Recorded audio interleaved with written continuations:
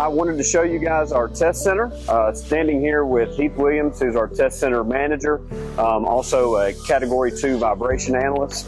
And just wanted to show you guys our facilities and just communicate that every motor that we test in accordance with NEMA MG1 standards, IEEE 112 standards, and EASA AR 100 standards for repair jobs as well. If we're testing a generator, I'll make sure it's putting out the voltage and the amperage and see what the power factor is. Make sure everything is up to spec.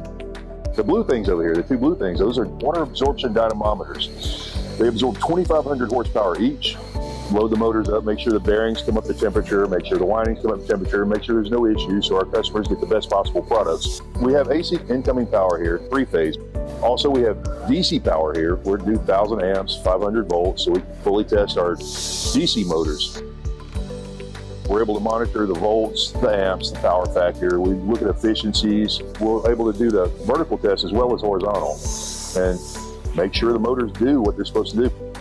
All of our test equipment is calibrated annually just to make sure that we are repeating our processes, making sure that our customers are getting valid results, and making sure that we feel 100% confident in every motor that goes out the door.